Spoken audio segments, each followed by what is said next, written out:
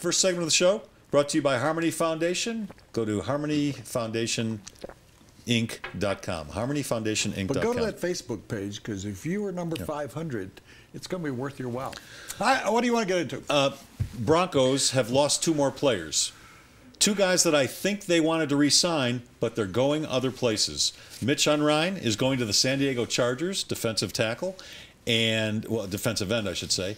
And Jacob Tamme, a tight end they wanted to bring back, a guy who's never played for any other quarterback but Peyton Manning. He's going to the Atlanta Falcons to play with Matt Ryan. I totally dislike those 2 moves.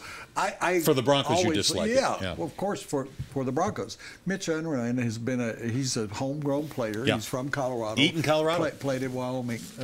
He did? Yeah, played at Wyoming, and he spent his career with the Broncos, was an undrafted free agent who has really done a nice job. I didn't know until I looked it up that he participated in only about 50 snaps last year. Yeah. So he went to the Chargers because I'm sure Mike McCoy offered him an opportunity, if not to start, but to play. I thought he was more into the rotation than he actually was, because 50 plays over 16 games, only about 5 or 6 plays a game. Jacob Tamme not only was a solid receiver, well, Mitch Unrein was a solid receiver. Yeah. He was the first guy in Peyton Manning's history who didn't play one of the receiving positions or running back to catch a touchdown pass of all of those record-setting passes that Peyton Manning has thrown. He'll always be able to say he caught a touchdown pass from Peyton Manning. Yeah, he'll probably live off that on the chicken circuit for years. Jacob Tamme, where I was going with that is not only was for a year or 2 when Dallas Clark was hurt, a primary receiver for Peyton Manning, but he was a third down guy that Peyton Manning liked to go to with the Broncos. But even more important than that, for the Broncos, he was a very, very good special teams player. I think, and a lot of people would say David Bruton, I would tell you that their best special teams player this year was Jacob Tamme. He was in on, it seemed he was in on every special teams tackle. And I've got to question this move, John. I'm a John Elway devotee. Advocate, yeah, over his career. But John, I think you really made a serious mistake here. Maybe they couldn't promise the more time, but they could only had to pay Mitch Unrein about $1 million a year. Yeah, well, I'm with you on the Unrein move. To me, it's about 2 things. Number one, he didn't dress for 9 games. 9 out of 17 games, he wasn't even in uniform. He was up in the press box with us schlubs. Talking to me every once in a while. And I'm guessing in the hot dog line with me about 3 times. Yeah, 27 years old, he probably thought, you know what? I don't know how many more years I have in this league. I need to grab the money when I can. And my guess is they were willing to pay him a little bit more money. Grab the money? Well, I mean, we're not talking about $6 million. No, we're talking close to $2 million. And I don't know that the Broncos were willing to give him 2 years, and I don't know that they were willing to give him, well, they paid him like 1.3 last year, and he didn't dress for more than half the games. I'm guessing they probably offered him around the same or a little bit less, and probably only 1 year. This way he's getting 2 years and close to $2 million.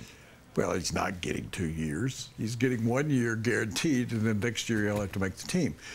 Jacob Tamme, I hadn't seen the numbers on it, but I hadn't either. I assume, based on what I read, I haven't talked to him or Mitch at this point, but Jacob, I imagine, was told the same thing. They've only got 1 veteran, competent tight end in Atlanta, and he's not much. So Jacob Tamme could be a starter with the Falcons. Yeah, I'm with you there, too. Look, last year, Julius Thomas caught every pass thrown to a tight end just about, and Tamme didn't get a lot. Tamme caught 14 passes. That was it.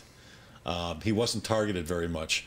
And this year, when Julius Thomas left, they went out and got Owen Daniels, who is going to be the premier pass-catching tight end on this team. And Tamme probably said to himself, going to be the same thing, just like playing behind Julius Thomas. Down in Atlanta, with a pretty good quarterback and a pretty good offense, and Kyle Shanahan running that offense now, I think Jacob Tamme's going to be targeted more and catch more passes. And my guess is they've offered him more money than the Broncos offered him. I have a solution for tight end. Yeah. You want to know it? Joel Dreesen. Bring him back. He's well rested. Can he play? Joel's had a knee injury. Yeah. I don't know, but I'd take a gander. He's right up the road. I mean, Yeah. he's not very far away. He's in town 2 or 3 days a week. He probably still lives here, but he's from He's from Eaton, isn't he? Also, Fort Collins went to CSU. Yeah.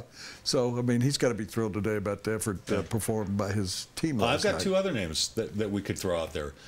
Tony Moeaki, who was with Kansas City, and before he suffered injuries the last couple of years, was a pretty good pass-catching tight end. He's out there and available. I never heard of him. Tony Moeaki? He was with Seattle last year. I'm telling you, I never heard of him. And he wasn't much with Seattle because they didn't target the tight end once in the Super Bowl. Well, he's had a lot of injuries the last couple of years. Well, that might be the but he's reason still why. young, and he did show when he's healthy he can catch passes.